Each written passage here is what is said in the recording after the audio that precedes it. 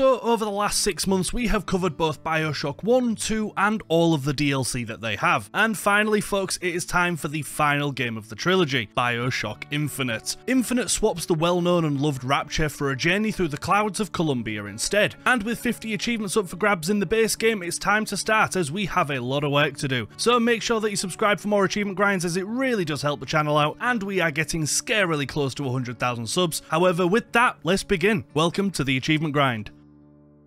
Now, since we have to go through this game twice, the first playthrough is going to be on easy so that we can collect every miscellaneous achievement before we go through the again on the hardest difficulty, 1999 mode. The game begins in 1912 on the coast of Maine. Two George-looking gits are taking us somewhere, and as a thanks for using wet boat travels, we get a box with a code, a gun, and a key. Interesting. We arrive at the dock and part ways with this bickering couple as we have been brought to a lighthouse. A pinned note to the door says that we have to find the girl and wipe away the debt. Sounds good, so we go to climb the lighthouse, immediately passing dead bodies on the way, which is always riveting. Then ringing in the bells at the top in the same way that it shows us on the card, the sky burns red and the door opens to reveal a gaming chair. And to be honest, we could do with quite the sit down. Those ladders had a lot of steps, you know. So we take a seat and we instantly regret this decision as we are locked in place. Within seconds, the chair turns into a rocket that reveals the location of this game. Columbia. Now, Columbia was designed to be a symbol of American political and religious ideals, separated and isolated from the rest of humanity. But as you'll see, the regime is just based on white supremacy, which can make things a little odd and pretty uncomfortable later on. During our first scenic look at Columbia, we also unlock our first achievement, Written in the Clouds, before the rocket docks and we go to explore this stunning setting for the first time. We start our trek in Columbia by going through a church. However, to gain access to the meat and potatoes of the city, we must be baptized, as our sins must be cleansed before we are allowed in, so we unfortunately accept the bath. During the cleansing, we then seem to drown, and we're thrown back to Booker DeWitt's office in New York, with DeWitt being the main character that we play as. We open the door to New York on fire with a looming Columbia looking over it, but within seconds we wake up back in Columbia. Now honestly, first impression, the setting is absolutely beautiful. I can imagine it was a risk to design a Bioshock game that wasn't in Rapture, however they have once again knocked it out of the park visually with the look. So we steal a hot dog and get on our way. Now throughout the game there are several collectibles that we need as well. Voxophones, which are the same as the audio diaries from the previous games, and we also need to view these kinetoscopes and telescopes for another, so we'll be going through these throughout. We walk past flower salesmen, robo horses and even a heavenly choir, until we reach a carnival of sorts that show off the incredible vigors, which are this game's version of plasmids, granting amazing powers to those that use them. The first we are given for free is Possession, the ability to control robots, humans and everything in between, and we use said power to open the door further throughout. However, we would go through if it weren't for these two weirdos asking me to say heads or tails, apparently heads being the clear choice that we should have picked. Anyway, I doubt we'll see those two again. On the way through, we also see a poster saying that somebody called the False Shepherd will come to Columbia bearing a D on his right hand. And what are the chances we have that as a tattoo? What a coincidence! But apparently this False Shepherd is the bringer of the end of days, which does sound quite fun. Anyway, with the carnival gone past, we soon have our next event, a raffle. We pick a ball with a number on it, and seconds later that very number is picked and we have won a prize. Now, right, the prize is,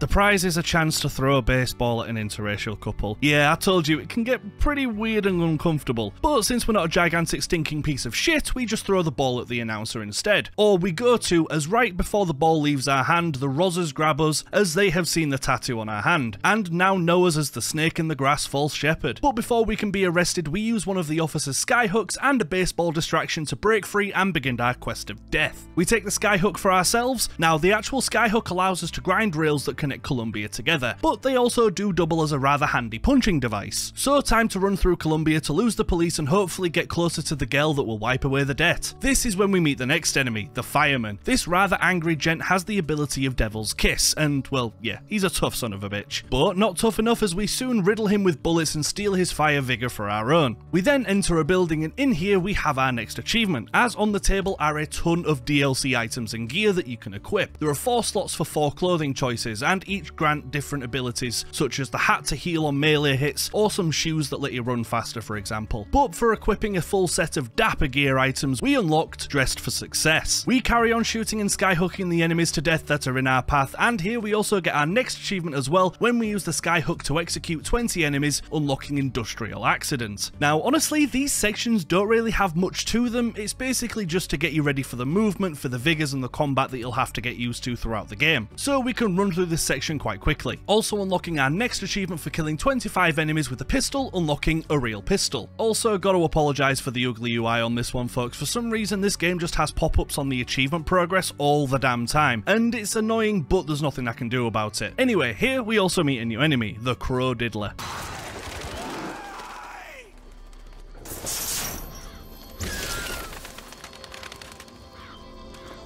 Guess it's all Crover for him.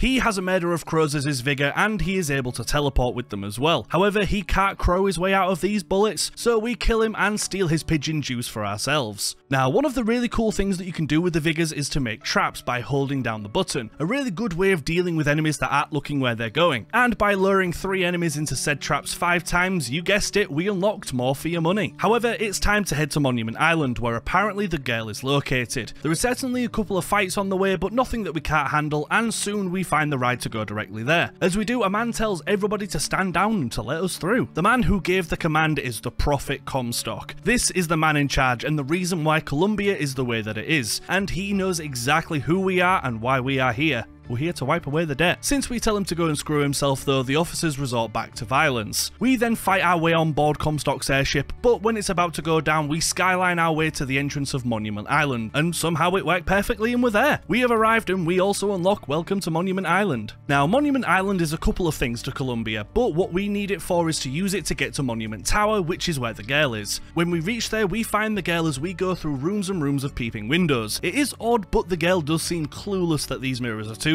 This is Elizabeth, the woman that we need to grab, and as you'll come to see, she is quite talented and obsessed with Paris. She's so obsessed she's got to go there straight away. However, whilst trying to reach her, we take a wrong step and plummet to the floor, which I guess is a way to greet her. She threatens us with books, but we say that we are here to save her from the tower, but something's coming after us, and we don't want to know what it is. So we use the key that we were given on the boat to unlock the vault door and start our escape. Now, we don't see what's attacking right away, only snippets really, but it's big, so we need to move and quickly. We reach the top of Monument Tower and somehow manage to skyhook onto a rail, also seeing glimpses of the creature that was attacking us, and it must be beefy because it has completely destroyed the tower. This is the songbird. It's big, it's scary, and it doesn't like water, as the pressure gives it a little headache. However, we once again drown and wake up on a beach with Liz giving us CPR. Honestly, we have a bit of a bad habit in drowning in this game, don't we? However, having saved our life, Liz goes to have a dance as this is the first time that she has ever been out of the tower. We, being the party pooper that we are though, immediately get her to stop with the offer of taking her to Paris instead through the First Lady airship. She's a gullible fucker and takes the bait. On the way, we also bump into these two freaks again, who's this time ask us to pick a brooch out for Liz to wear. The bed or the cage? Well, considering we've just busted Liz out of a cage, we'll choose the bed and just move on. Now, sometime later, a locked door is blocking us. However, Liz's years of reading books have made her the perfect person to pick the lock, and this is something that we can now do with locked doors as long as we have the right amount of picks. Now, at the desk to buy tickets for the airship, the dude behind the counter is giving us a bad vibe as he sketchily is talking to somebody. We take this as a sign to shoot him in the face, as ignoring a customer is just plain bad manners. But it turns out that everybody in this section is an agent, so we unleash hell. Unfortunately though, Elizabeth runs away whilst we're fighting. We do find her eventually though, and even though she is absolutely freaked out, she understands that we had no choice. Time to find another way off this floating city. Unfortunately, the way forward is blocked by a lack of electricity though, and we will need a new vigor to push our way through, so we need to go to the Hall of Heroes to find it. On the way down, Liz also shows her powers more. She calls them tears, and they are basically windows into other worlds. Most aren't really anything special, but some are incredibly different. When we leave the lift, we also get our next achievement as well for using the skyhook to perform 20 skyline strike kills, and by doing so we get Aerial Assassin. Now in here we find a different vigor first called Bucking Bronco, which gives us the ability to launch enemies into the air. air, which is quite a fun one. A man then speaks to us over the intercom. This is Slade, and he is one of Comstock's biggest supporters. He has an army of men ready to die in glorious battle, so we give them their requests and quickly kill them in spectacular fashion, also unlocking the achievement for 20 RPG kills, Master of Pyrotechnics. Now Slade is avoiding us really well, even upping the enemies he sends to motorized patriots that can shred you with miniguns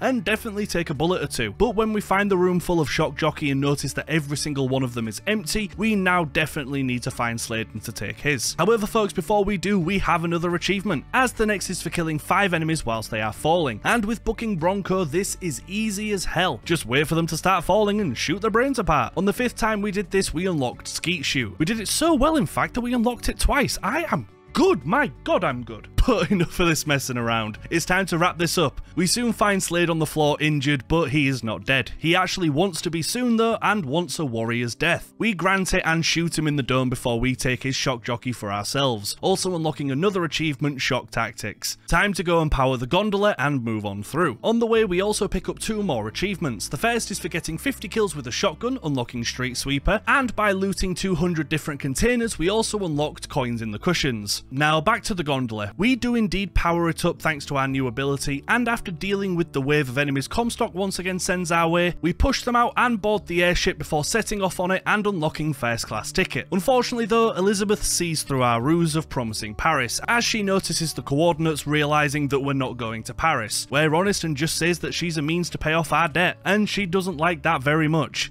Oh damn, yeah, she really doesn't like us anymore. Once again, we regain consciousness at Finkton Docks. Elizabeth has docked the airship and ran off, but when we fully wake up again, we see the Vox Populi, who re-knock us out again. The Vox Populi are a militant insurgency group, taking on Comstock for his xenophobic and racist ideology, who are led by Daisy Fitzroy, who we then meet. She says that she needs a favour for a favour. We need to get her enough guns to arm her army, and in return, we'll get the airship back. They let us go, and we have a new plan. Elizabeth and guns. Walking through, it's more of the same, fighting our way through wave and wave of enemies trying to get closer to our goal. And later on when we find Elizabeth again, we chase after her and she uses every tear that she can to slow us down, until a rather beefy person helps her and scares the heck out of me. This is a handyman, the Big Daddy replacement of Columbia, and they do indeed pack a punch. But fortunately this one only wants us to fall to our death instead. We do almost indeed die before thankfully Liz helps us out and we call a truce for now. The mission is just to simply find somebody who can supply guns to Daisy. No easy feat I'm sure in this place, however in our next fight we also no-scope our way to 30 sniper kills and unlock the achievement on a clean day.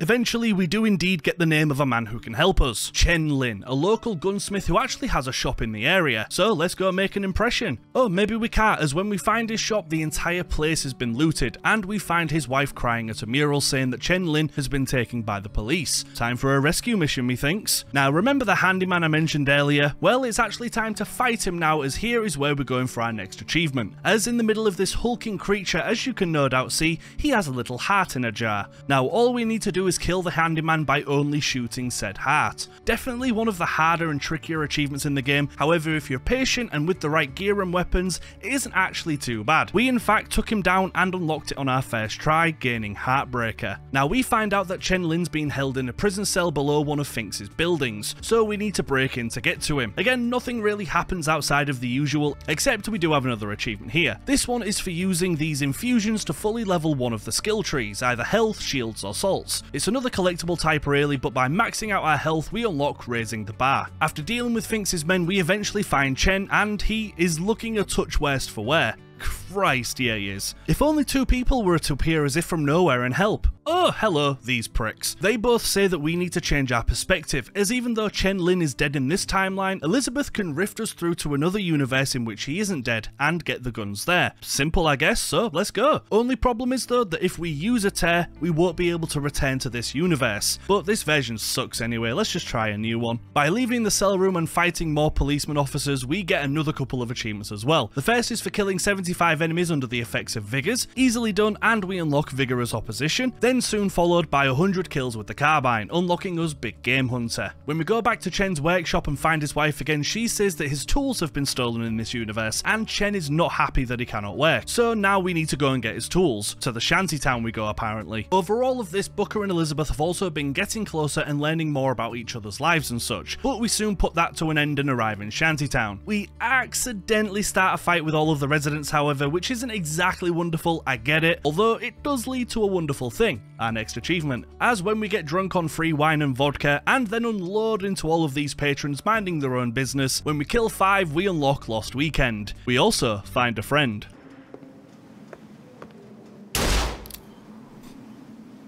Fucking hell.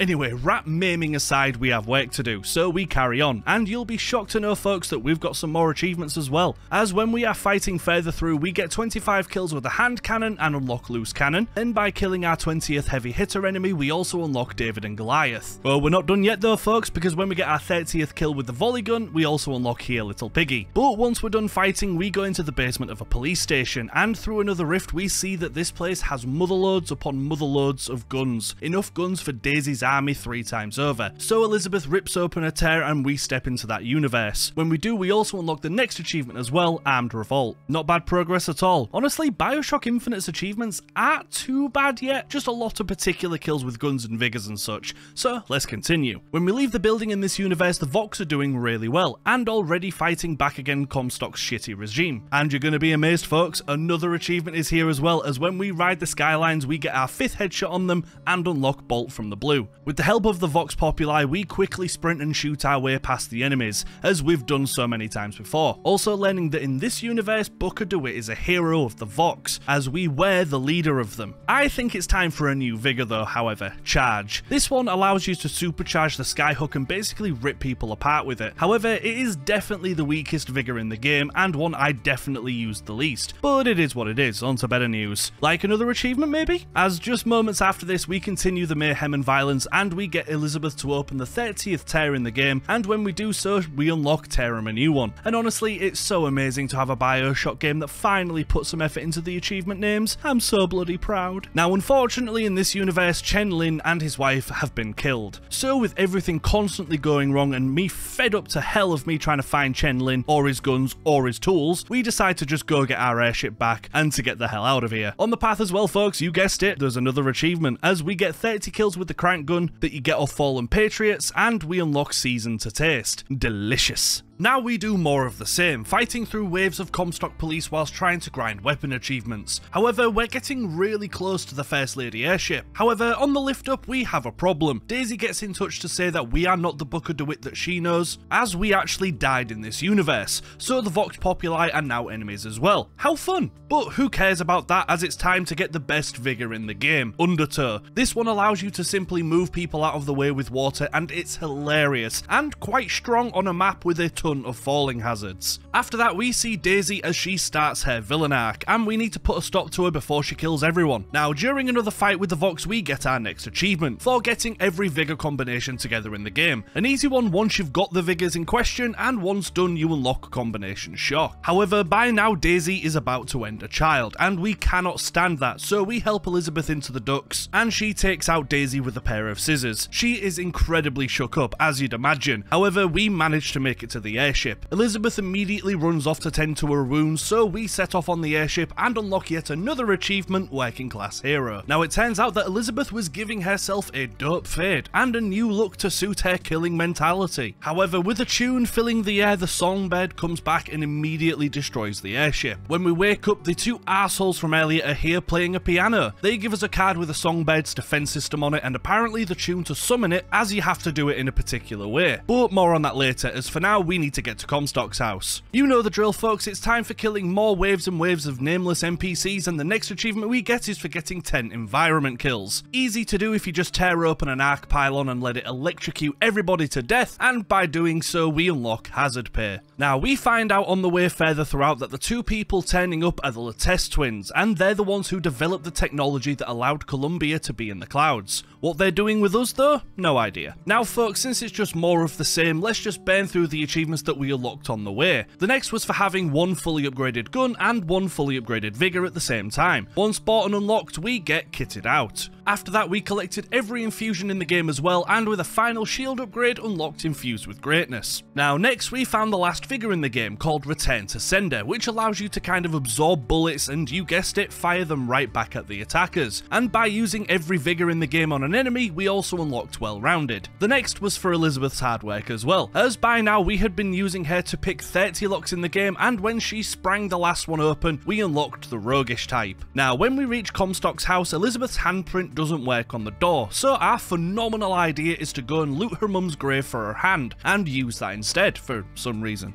Now when we make it to the graveyard, Elizabeth has some sassy quips for her mum, but then we open the coffin ready to steal ourselves some fingies. Comstock then gets in touch saying that Elizabeth has been led astray, and for some reason Elizabeth then freaks out, and if that wasn't odd enough, the ghost of her mother then appears, and we now need to kill her for her hand. Now, in all honesty, I think this part is absolutely stupid. There is a lot in Bioshock that stretches the imagination, but I just really don't see ghosts fitting into this game. It just feels a little bit weird to me. However, with a very nice explosive weapon, we kill the aspect of her mother and only need to do it a couple more times now. So we travel the map looking for the other renditions of her mother and taking them out. Now, even though there isn't anything really here to say other than the ghost murder, we do get some more achievements, of course. The first is for 150 kills with a machine gun. Definitely one of the longer weapon related achievements, however once done we unlocked Passionately Reciprocated. And during another fight with Elizabeth's mother we go and spend some more money in the dollar bill and vigor machines, and when our total spending reaches $10,000 we unlock Grand Largesse. I think that's how you pronounce it anyway. Now, throughout the many fights with dear old mother, it turns out that she wasn't the monster that Elizabeth thought that she was. In fact, she was just another victim of Comstock. So on the final fight outside the house, instead of violence, it ends with understanding and apologies. Aw, that's nice. The ghost is like, bloody thanks love, I appreciate that. Here, let me get that door for you. And then the ghost of the mother just absolutely obliterates the door, and we're free to carry on. Also unlocking the next achievement, Blood in the Streets. Now time for Comstock's house. This part of the level starts with the songbird appearing once again, throwing us straight into the building and taking Elizabeth back. So once again we have to bloody save Elizabeth. Good lord, I can't wait to get this over with and wipe away that bastard debt. Now inside Comstock's house we meet a new enemy, the Boys of Silence. These hilarious looking gits survey the area, and if you disturb them they will send an army of twisted freaks your way. It can get quite tense for sure as we make our way further into the house, trying to avoid their gazes. We head to the top of the house to open a switch in the security office that will allow us to now reach Elizabeth, and we also get the absolute shock of our lives by a sneaky bastard Boy of Silence. What a prick. However, when we make it downstairs we then hear the voice of Elizabeth, only she's in a shadow and speaking quite oddly. She gives us a hand up and it's revealed that this Liz is now an old git. She shows us the future of Comstock raining fire on New York, but this version of Elizabeth is far too gone and far too old to be seen with us, so she gives us a code that we'll have to give the new Elizabeth that we're about to save. Honestly, yes, this can get pretty confusing, but it is what it is. I am trying to sum this up as best as I can. We soon find Elizabeth then hooked up to some machines that look rather painful, so we take a quick 5 minutes to kill her captors and free her from her confinements. When we do, she gets back her power and destroys everybody in the room with her. We find her, we free her and take a rather horrible needle out of her spine. But finally, we have a way past Songbird, once this version of Elizabeth decrypts the message. But instead of fleeing Columbia and just running away, Elizabeth now wants to end Comstock and put an end to all of this. And honestly, it is a decent plan, so let's get to it. And by freeing Elizabeth, we also unlock the next achievement, Higher Learning. On the way out, we find Comstock's flagship and decide that getting on there is the best bet to start to take out Comstock. So we fight through all of the enemies that of course litter the path in between, and at the end we also find our final telescope. We stick our bead little eyes into it and unlock Sightseer. Collectible achievements like this always make me nervous, however we still have a couple of audio diaries left to go. After that we steal a police tram thingy and then go to chase down the flagship. Of course more fights are inevitable, however since we're fighting on very tiny platforms right above the clouds, the Undertow Vigor here works a charm and we soon water all of the enemies off the ships, and doing so unlock the next achievement, Bon Voyage, for knocking 20 enemies to their deaths. Also doing it so well again, we unlock it twice. twice. Now, during the fight, they also send mosquitoes to attack us. However, with possession, they now work for me. And when they reach a couple of kills each, we reach 20 total using possessed machines and unlock the next achievement as well, Mind Over Matter. Finally, after many minutes of sending random goons to their deaths, we reach Comstock's ship and go to take over it, going up level by level, overrunning this very impressive vessel. And big surprise here, folks, we have a couple more achievements. The next we got was for simply getting 30 total kills while riding skylines. Honestly, a little surprised it taken me this long, however we do it easily and unlock on the fly. And a couple of minutes after that, we also find the last voxophone, and with every audio diary thankfully collected, we also gain the achievement Eavesdropper. And my lord, I was so happy to get that. As I said, collectible achievements like this give me the fear. But at long last, we reach the top of the ship, and we are moments away from Comstock. We also find out here that the tower that Elizabeth was in was actually making her powers weaker, as originally she used to be able to create tears from memory. But enough of that, it's time to deal with Comstock. He starts sponging Elizabeth, saying that all he's doing is protecting her from me, the false shepherd. He then talks to us saying that he has rained hell just to keep Elizabeth safe, but then Comstock tells Liz to ask us about her finger. For those of you that don't know, Elizabeth has lost her pinky finger and now wears a thimble on it instead, and has no idea why. He gets quite handsy with her, so we take out all of the frustration on Liz's dad and give him a rather long and extensive drinking session. And with that, Comstock is dead. Liz freaks out about her finger, but since we haven't a clue, we just move on. When we reach the control room, we're about to be attacked viciously, but then it clicks. Elizabeth figures out the riddle and knows how to summon the songbird, but for our benefit this time. The plan works and the songbird is now ours to control. Oh yeah, things are about to get wicked. And honestly, this is the biggest fight on our hands, so thankfully we do have a powerful bird to help. And honestly, being able to call in the songbird whilst we defend the ship is so much fun. A really decent fight to end on. However, after about 10 minutes of fighting, and like all good things, it comes to an end. When it does, we meet Elizabeth at the end of the ship and unlock the achievement, the Bird of the Cage. Our final act with the songbird is to get it to fully destroy the tower and hopefully get Elizabeth's full power back. It works a treat, but unfortunately the Berg then goes rogue. Elizabeth decides with full power to take out the songbird once and for all, and she does so by returning us to a familiar and well-loved place. We are back in Rapture, and since we are extremely under the water, the songbird very quickly dies due to the pressure. Poor bird. I never thought I'd feel this sad over a bird. However, it's time to end this now, folks, and piece everything together. We travel through Rapture, and honestly, I think they should set a game or two here. It is a rather stunning location. However, we soon rise to the surface and reach the infamous lighthouse from the first game. We unlock the door and walk through to see a million other lighthouses scattered throughout the ocean. Every lighthouse represents another door and another universe, and in every universe there is always a man, there is always a lighthouse, and there is always a city. We travel through the multiverse for a little bit, but eventually we reach another baptism. Unlike the first though, we don't go through with it and instead run away. Booker says let's just open a tear to Paris and end all of this, but Liz says that we can't because Comstock isn't dead, even though we had just killed him. We walk through the door and we're back in Booker's office from New York. It turns out that Latouche is the one who hired us to bring him the girl and wipe away the debt. However, we now have a baby in the room. This is apparently the girl to wipe away the debt, so we pick up our own child and hand her to Latouche. Next, we appear on the boat again, and it turns out that the two George-looking gits from the start are the Latouche twins again, and through the next door we see the deal, one of us giving Comstock our child. We have second doubts, but Comstock still gets to her, and Elizabeth loses her finger in the process when the portal closes. We then go back to being baptized, ready to be born again before multiple versions of Elizabeth appear. Apparently, Booker is Comstock. If Booker ran away from the baptism, he stayed as Booker, and if he took the baptism, he became Comstock. So these Elizabeths then decide to drown us, and that's Bioshock Infinite. The game ends as the camera pans away from the Elizabeths that have just drowned us. We also unlock the achievement for completing the campaign on Easy, Tin Soldier, and Showed Old Acquaintance for unlocking 1999 mode. Now, honestly, the campaign for Bioshock Infinite, in my opinion, isn't the best.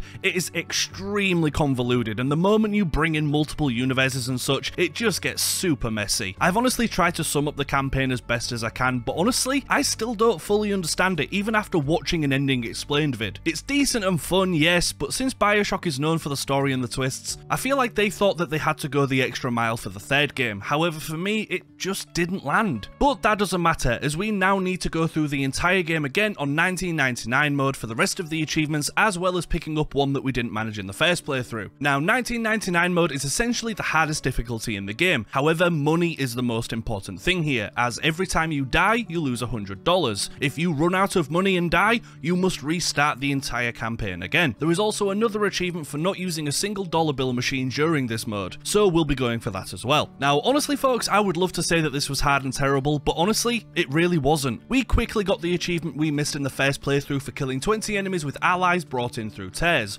unlocking strange bedfellows. However, with patience and a little bit of planning, 1999 mode isn't that hard, and if you scavenge, you will have plenty of money to warrant any deaths that you have. So there isn't anything really to talk about here, except for the fight with your mother. I'm gonna die again and she's just gonna go back to full health. I don't understand. I don't understand how the hell you're meant to do this. It doesn't give you any ammo, any salts, and the ones that it do run out because everything's tanky as shit. I'm really not okay with this, chat. They are so f***ing tanky. Oh, fucking... What am I meant to do? This isn't winnable. This genuinely isn't winnable. Now, the ghost fight with Lady Comstock is without question the hardest part of the game, as the damage you take is insane, there is an infinite number of enemies spawning as the ghost revives the dead soldiers around, and every time you die you lose money and your resources get less and less while the enemies go back to full health. This part was honestly infuriating. Like, I cannot remember the last time I was molding this hard. It is just brutally unfair and really not well programmed. However, we found a cheesy way to beat her. Instead of just trying to shoot her to death before the fight starts, just line her spawn spot with as many fire traps as you can muster, and watch her die fast. If it wasn't for this cheesy method of killing her, the game honestly wouldn't be doable in my eyes. It is honestly ridiculous and that hard. But after a couple of hours and the cheesy method of winning, we got past it and was soon at the end of the game once again. As I said folks, 1999 mode isn't the hardest out there, and I can imagine that most of you will be able to do this relatively easily. Even not using the dollar bill machines didn't impose too much, as if you're scavenging enough you will always have what you need. So we once again reached the end of the game, and when Elizabeth drowns us, we unlock the last achievements that we need. We unlock Saw the Elephant for completing on normal, Stone Cold Pinkerton for on hard, Old Lang Syne for 1999 mode, and Scavenger Hunt for 1999 mode without using a single dollar bill machine. And with that folks, the base game for Infinite is done. Honestly, this is without question the weakest Bioshock in my opinion. I know a lot of people have a lot of love for this game, but for me, it just misses the mark as a Bioshock. Don't get me wrong, the gameplay is fun and I was never bored, but the story is messy, they changed a lot of the mechanics that I loved about the first two, and it just didn't scratch that Bioshock itch for me. However, I will talk more about this later in the second video where we wrap this baby up with those bastard blue ribbons. However, for now folks, the grind is over. Now, as I said, Bioshock Infinite to me is a good game, but it's just not a good Bioshock. But with 3 more DLCs to tackle in the future, that may change. And of course, folks, I'll be doing my little review and stats at the end of the DLC video that will hopefully be out in the next couple of weeks. For now though, folks, please just like and subscribe, as next week we are swinging into the Spider-Man games. With Spider-Man 2 just around the corner and me buying a PS5 specifically for it, I thought it was best to get the previous games covered as well. So next week is Spider-Man. How will the grind fare as we swing from buildings, punch bad guys in the face, and everything in between? Well, find out next Sunday. Also need to say a massive thanks again to my Patreon followers, with a super special thanks to Loki Mischief, Malmaseeks, Lord KT, Desty, Marental, Pick Prince, Tyro Flack Ripper, Cash, Cobble, The Wolverine Cool 23, Henry, Inductive Gaming, Lider, Ajaffa Boyo, Danny Doug, Luna Gitgudge, Sean the Sheep, Ash Thomas, and Nuki. You folks are the goats, and thank you all so much. Also folks, don't forget to swing by my Twitch as well, where we go for the achievement grinds live, and on the 14th, the race to be the first person to platinum Mortal Kombat 1 begins, so it would be lovely to have you there for that. But that's it from me today, you amazing lot. Thank you all so much for watching. I really hope you enjoyed the video, and as I said, it's a very convoluted campaign, but hopefully I summed it up as best as I could, and hopefully see you all next week. So everybody take care, bye bye for now.